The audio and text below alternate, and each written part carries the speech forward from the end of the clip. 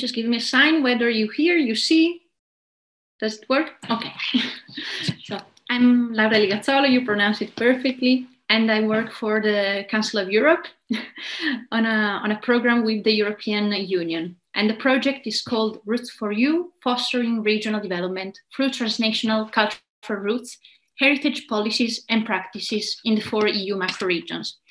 So I'm neither an archaeologist, nor an excavator, nor a professor, unfortunately. I come actually from the domain of human rights and international relations. But I think it's always useful to try to step each of us a bit outside of our shoes, our field of expertise, and exchanging experiences to learn. So I think this initiative you have today is very beneficial, so thank you. This is not the time. People don't want to hear about it. We should not give the wrong message. I don't know whether you, but I did hear this type of concern very often in the last weeks concerning talking about tourism, talking about cultural tourism, cultural heritage, in view, of course, of the pandemic and of the COVID confinement. And I do think that it's the time too, because tourism and hence also cultural heritage is one of the most affected sectors at the time. And as Jens said at the very beginning, we have to think in a way to shift and in a strategic view for the recovery after, for a different type of tourism. That thinking about what will be possible and also what people will look for, because there will be a trend, yes, in local tourism more and less attractive destination, not crowded, crowded places. So I think it's very important that we keep on discussing this with this in mind. So just a bit the outline of the different steps I will try to go through in this half an hour. So I will start from Interreg and cultural roots. As I told you, I don't come from an Interreg project either. Are there interlinks? Yes, no, if yes, which are they? Why does it make sense that we have this dialogue? Then a second step, it's about the cultural roots of the Council of Europe program, indeed.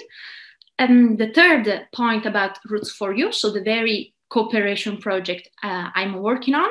And a fourth final step about specific experiences, tourism good practices, to share about, okay, how do we put into practice this overview, this understanding of heritage and transnational tourism. So starting from the first point, Interreg cultural roots. We do have many points in common because we both, first of all, are cooperation projects.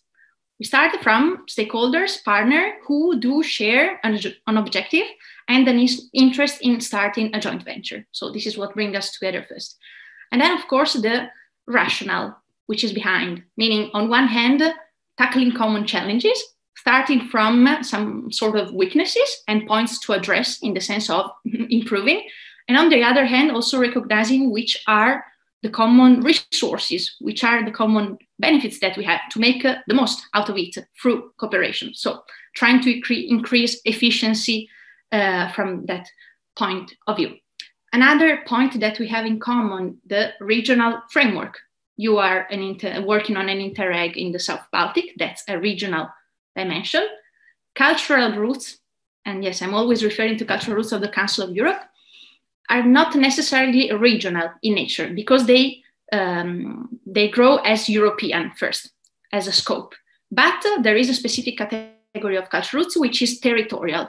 And it's really a type of category which is based on cultural roots which are shared by a given territory. Just to give you an example, we have the Roman emperors and Danube wine route. The name is very evident that it's a route along a given territory along the Danube. So this is an example. And then also we are working on some field of actions which are in common. So heritage, cultural heritage, and tourism are in the spotlight. And I appreciate it very much reading through the description of the aims of this webinar and also reading some documents about Archaeobalt, that the objective goes beyond the touristic promotion and touristic development. I read that it's about also developing a sense of joint social responsibility for the Baltic heritage. So this idea of raising awareness and creating a sense of ownership about heritage is very much important and paramount for projects we are working on different ways, but with common trends. And on this, I would like to quote the European Cultural Convention, which is one of the earliest conventions that was adopted by the Council of Europe. We date back to 1954. The organization was established in 1949. So for you to understand, we are at the very beginning of that organization. And it was very clear from the beginning that in the aftermath of the World War, with the objective of, again, bringing together the states in a cooperation structure, cultural heritage should have been considered as a resource to start from. And indeed, the convention states that one of the objectives is to improve the collective awareness of Europe's cultural sites and their incorporation into the leisure culture. So even the perspective of making this a tool for development was evidently clear. And the fact of protecting heritage and promoting it is not excluding the fact of also developing it as a resource and making also profit out of it. Another key point is that many Interreg deal with the idea of cultural roots. If I understood it correctly, also Archaeobalt aims at developing roots, but also cultural roots of the Council of Europe, which were certified, developed then Interreg project. I give you some concrete example. Atrium is the cultural root of the Council of Europe dedicated to totalitarian architecture of the 20th century. Actually, they started as an Interreg in 2011-2013. In the 2014, they obtained the certification of the Council of Europe, and then they developed an Interreg again. So one thing is not excluding the other. Another example, the Hansa, is one of the strongest cultural roots in the Baltic Sea region because it's dedicated to the Hanseatic network of medieval time, and it means that still keeping this network alive of 185 cities around. They develop an Interreg which is called Exploranza, and they are at the same time cultural route.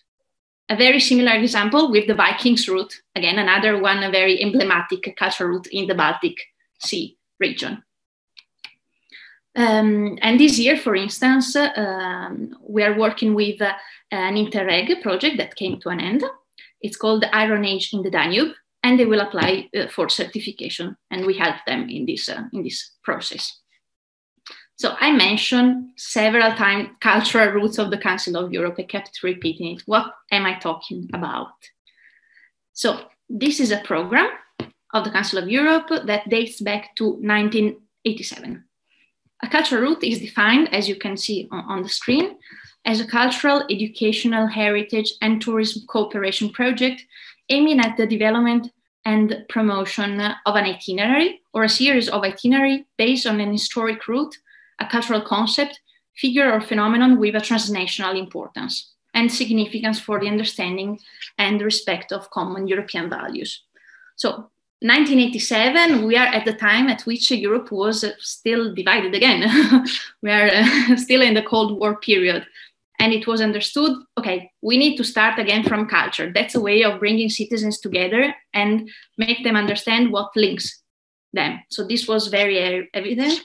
The objective to promote the richness of the diversity and also to render shared European values into something tangible. Looking at the definition, we can find some key elements which describe a project of a cultural route. So again, the cooperation element, the objective of development of these itineraries, paths, and the heritage element on which they are based, which, yes, it's maybe an historical phenomenon, a given artistic movement, a key historical person, and this should have, yes, a European-wide scope in terms of values, but also in terms of, for instance, an artistic movement like Art Nouveau, the Liberty style, had different interpretation in different countries. So today we have 38 cultural routes of the Council of Europe in Europe. And this map you see there, it's the countries of the enlarged partial agreement. So it's an agreement among states who do agree to support financially and politically this project. You see, it's really Europe-wide, from Norway to Russia, even Turkey is part of it, Portugal. Concerning the topics and the themes, there are very strict criteria for obtaining this certification. And the certification and evaluation process, which takes place every 3 years for the certified cultural routes, it's a way somehow to keep on with given standards. You see here the main themes and field of action that are requested to be worked on. So have a topic which is representative of European values. So to see beyond the local heritage, the local identity, which is the European sense of this. Can we find links with other countries? Then the cooperation aspect in research and development. And this is key because when it comes to heritage, interpretation is always an issue. So it's important to have a scientific committee made of experts like you, academics, who can provide a sound understanding and interpretation of this heritage. Because apart from the, how to say, the content of the message, the way it is conveyed and disseminated, it needs to be sound on research. The objective of enhancement of memory, heritage, and European history. Then one point on which I understood you're working very much, the cultural and educational exchanges for young Europeans. So the focus on the educational aspect of heritage, it's not only knowledge for the sake of knowledge, which is definitely worth in itself, definitely, but it has also purpose that goes beyond, and it's about educating. And then the work with, in cooperation, cultural artistic practices. I saw many of your examples with like festivals. It's a way of disseminating and reaching out, communicating. And the development of cultural tourism and sustainable cultural tourism development. What is somehow cross-cutting these areas, and I refer to our resolution, that is the basis of the certification, is the objective to promote dialogue between urban and rural cultures, between regions in the south, north, east, and west, and developed and disadvantaged regions. This is particularly relevant for all regions, but also for the Baltic, where tourism is concentrated in given spots. And there are rural areas which are out of the normal reach of touristic trends. Another point is the key aspect of seeking partnership with public and private organizations. Several of you pointed to this as a key strategy in order to develop touristic products and target different potential groups with an idea of diversifying the offer in order to respond to a diversified demand, and with the idea of developing a quality tourism. Is it all okay? Can you hear me still? Yes, okay. So these are the criteria concerning the team, and then we have the criteria concerning the network. So the fact that a structure needs to be legally established. This is to ensure the sustainability of the cooperation, that is not a spot and is not brought forth, and that the organization has to be democratic in the way it works. If we are talking about transnational routes which are crossing different countries, at least 3, this is the minimum standard, then this must be represented also in the structure which organizes and takes decision about this transnational network. What do we do in specific with Routs4U joint program? So this is my third point. You see this map, this is the map of the European Union macro regions. You see in blue, it's the Baltic one. And actually this was the very first strategy which was adopted in 2009. Then we have in green the Danube region. It was adopted in 2010, the Adriatic and Ionian region 2014, and the Alpine region in 2015. What's the idea behind these strategies? There are 3, no, at the basis. It might seem absurd, but makes sense. So no new funding, in the sense that the strategies do not come with funding. For instance, Interreg, it's a funding under the territorial cooperation, and the strategies are not meant at duplicating funding. No new institution.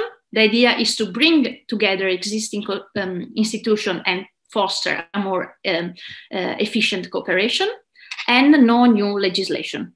Again, it's the idea of not creating new, but bringing together what's already existing. The strategies indeed are defined as policy framework. The countries which are part of them do identify their own objectives, topics of interest, priorities to tackle, and set an action plan to do so. For the Baltic Sea region, the objectives are saving the sea, because of course the sea is the unifying element of the Baltic Sea region. That's what you have all in common for sure. Then of course connecting the region, and a third point about increasing prosperity. And under the policy area of increasing prosperity, there is also the attention to culture and tourism. You see, we work with the macro regions and with the cultural roots. We try to bring together these two perspectives.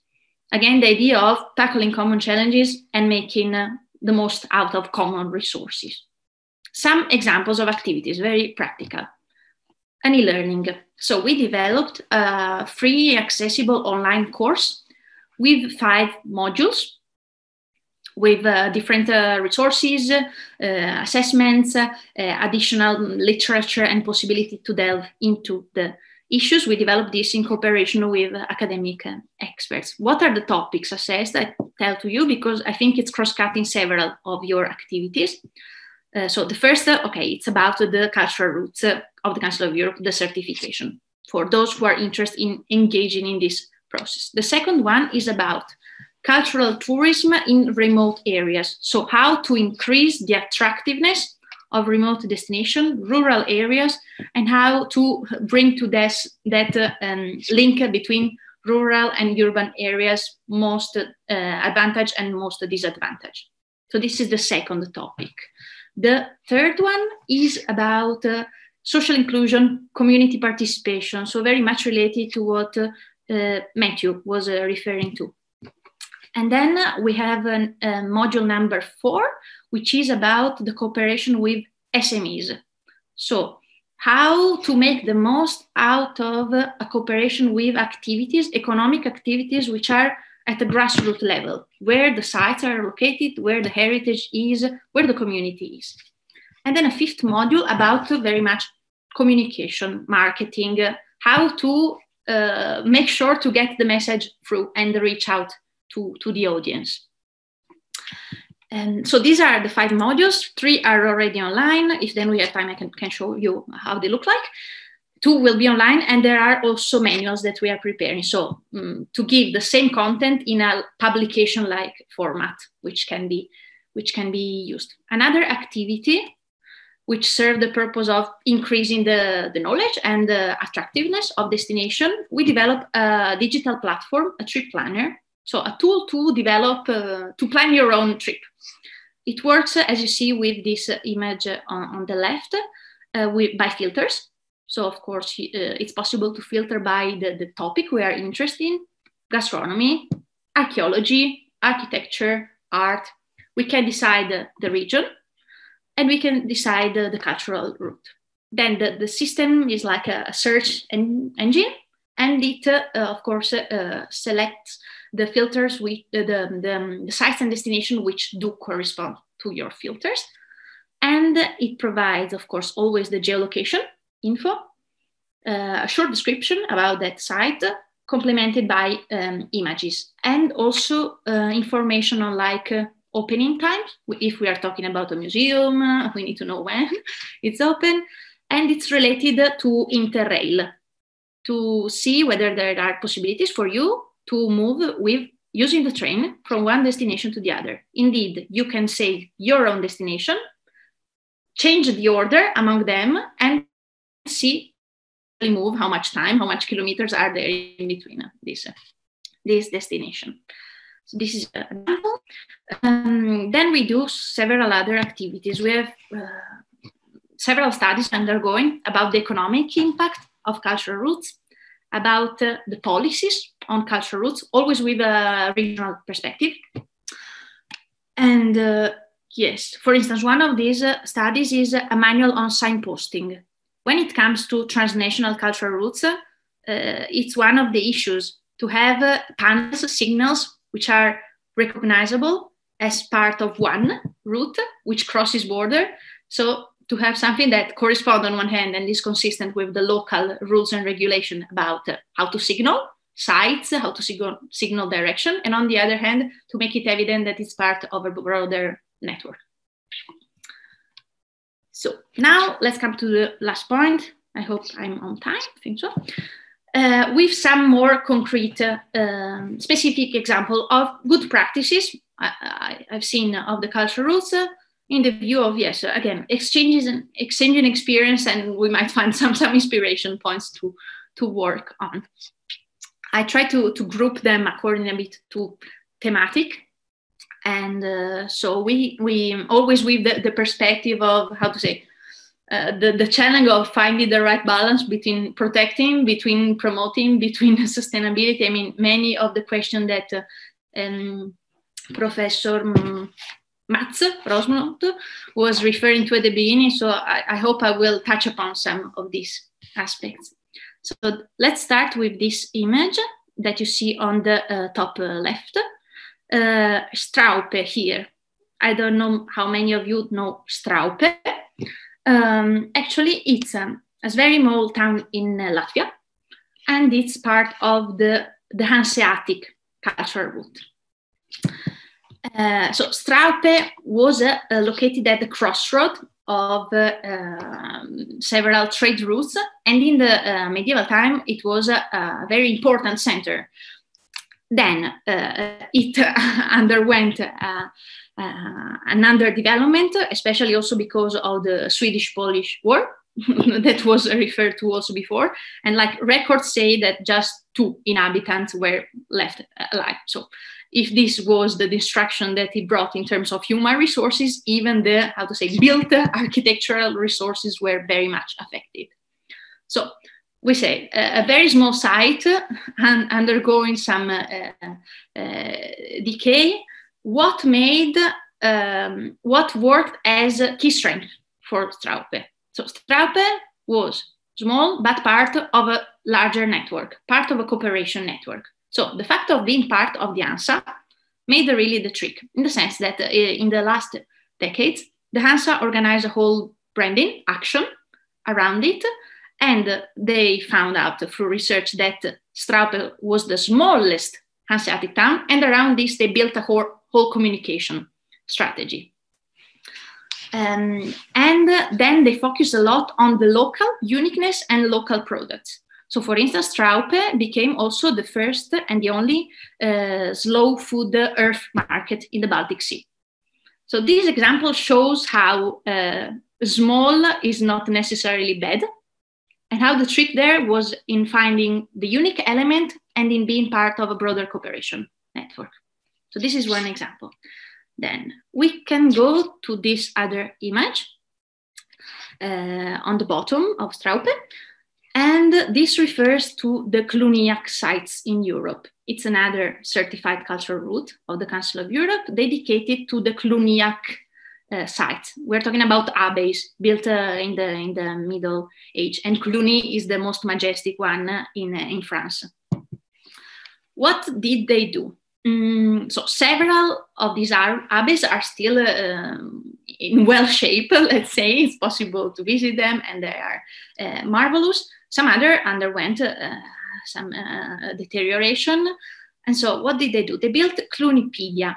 It's an encyclopedia. Both work online as a website as well as an app. They first mapped all the sites in Europe. We are talking about more than hundreds, so that it's possible to always understand where is a given site and for a person to see and check this. And then they complemented this with photos to give a virtual tour, and also with virtual reality features. So when this tool is used also on spot, and if I point my given tablet at a destination and direction where there was the wall of that abbey, and today is no longer there, I can have still an impression, an aperçu of how that looked like. So it's a way of bringing somehow an heritage which is no longer tangible closer to the visitor. And you see here in the middle that they have also a specific edition of this targeting children. Of course, the way the message is addressed to different groups should be different. So this is one example. Another example of using digital tools. I think also during this pandemic, we all witness a lot the importance and the resource that having access to galleries of museums online, to having access to libraries of resources that would otherwise not be open and accessible has been beneficial also for our, for our well-being, for our interest of knowledge. So this image you see here, this person with the smartphone, it depicts symbols. This is an app developed by the European Cemeteries Route. Yes, we have also a cultural route dedicated to cemeteries. And actually it provides with the opportunity to understand the different symbols in the cemeteries. So cemeteries which are very famous, I quote just one, like Père Lachaise in Paris. Okay, we know who is buried there, that famous artist, that famous writer, painter. But even in the sculptures, the structure of the cemetery, we might not always get what's the symbol about. Yes, the angel is very common, but it's not the only one. So this apps provides a way to understand these symbols and also the different interpretations in the different countries. Another example of good practice, this image where you see written Atrium Go. So that is the same cultural route I mentioned at the very beginning about totalitarian architecture. So totalitarian regimes of the 20th century Europe. What did they do? They worked with the high schools in the cities which have this heritage to develop tourism tours and also to train tourism guides addressing the same target group of young people from high school age. So this was a way to bring somehow together the offer and the demand, in the sense of making this link between targeting young people who know best than them how to be effective in this. Of course, this with, yes, the whole structure of people from the field, with architects as well as with artists, as well as with local authorities. So this is one example. But yes, when it comes to young people, yes, I heard very much with pleasure all the activities that you are already doing. Then other examples, this image with this lady who's working with a dough. The topic here is strategic partnership and taking on entrepreneurial point of view. So the roots of the olive tree, and again, another certified cultural route of the Council of Europe, developed a project called Well Olive. It's based on experiential laboratories and training to develop experiential tourism packages and activities. And this is based on a very comprehensive understanding of the heritage of the olive tree, which has a use with culinary purposes, but also for wellness purposes. And it brings with it a whole knowledge of know-how and traditions on how to use these land resources. So they made these experiential labs, and they also along it made a blogger's trip. And this is still possible to be visited online. So there, the cultural route got a benefit in terms of promotion, but also the local products and the local identity was very much more promoted. Another example of the cooperation and partnership was developed by Via Francigena it's a cultural route dedicated to the route that an archbishop in Canterbury took to go to visit the Pope in Rome. So he wrote a diary, and it's possible today to walk along this route. What did they do in Italy? It's very common to walk along it. It's very well known. They made a partnership with Trenitalia, which is the national train line company. So who travels along the route can get a discount. So this is a way of somehow promoting an incentive to take the train instead of the car, and to get to know which are the different sites which are passed through by the route. The same cultural route, the Via Francigena, you see the image with that big cheese piece on the top. They made they developed a whole tourism product called Stop and Taste. And so they work with local producers, local farms, especially of Parmigiano Reggiano, because that is one of the areas which is passed through, to give pilgrims, to give to tourists also the possibility to try and get to know about local foods. Again, also here, this proved to be a win-win situation, in the sense that farmers and local producers got promoted via the cultural route, and the cultural route got promoted via the local producers. And Via Francigena also made a partnership with local authorities in the Tuscany region, with the entity in charge of tourism promotion.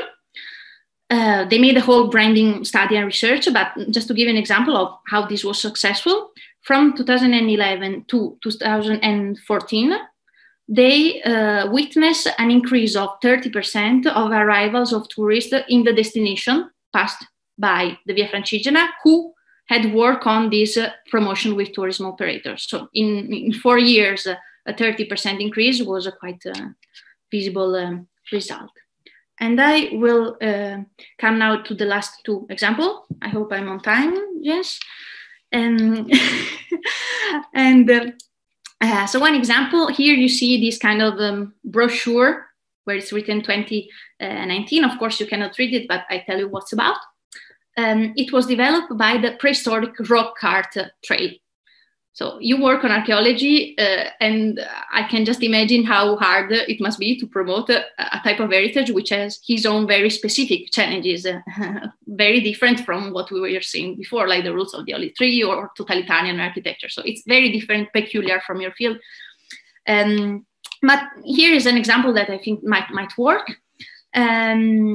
So what did they do? They organized these events in different sites, part of the route in different countries, in the framework of the European Heritage Days. So a first element, they tried to get a hold on a broader scope.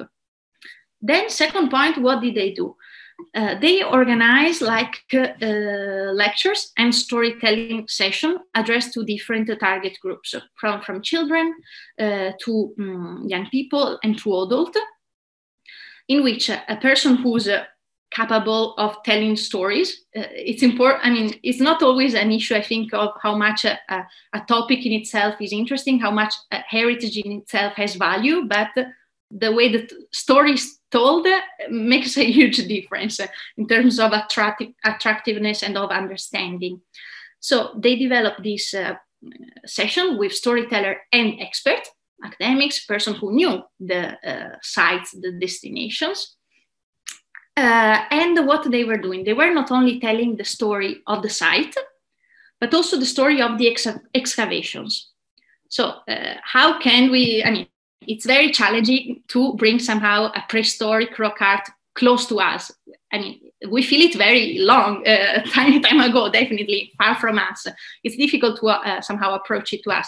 So telling the stories of the person behind the excavation was a good way of making somehow the link.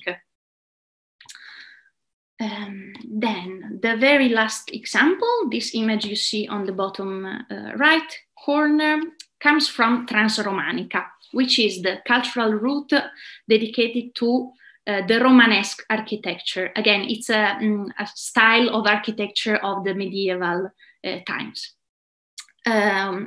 What were they thinking? They say, okay, there are still several and castles in Europe, which are still majestic in the structure, and they can attract tourists. This is not the issue, but what is lacking maybe is the understanding of how were these castles built, how much time did it take. So what did they do? In Austria, in cooperation with local authorities, they decided about starting building a castle according to the 20th century methods. You know how? So basically there is a construction site that you see, and they are using just the material and working methods that date back to the time. So the people you see in the image, they're not actors, people who do like a reenactment, who try to take this role, but they are really carpenters, blacksmiths, and it's possible to see how material is transported, how material is worked on. And this project was also serving with the objective of giving employment to local people, like indeed blacksmiths, carpenters, who might have otherwise find it difficult in the region to get unemployment. So there are different strands which are attained somehow in a parallel way. And that's a very ambitious plan. They think it will take about 30 years to build this, but I mean, so far it's working, they work, and at the same time it's possible, of course, to have tourist guides and people come and visit. And it's a bit linked to what you were saying, if I understood it correctly. I saw some of your pictures, you have excavation sites, some parts are already excavated, in other you are conducted excavation also with the participation of different groups. So this is a way of working together and making the discovery at the same time, and to render the idea of this dynamic process. So I would finish here. I hope I give somehow some hints which are useful for discussion, and I'm very happy to answer your question.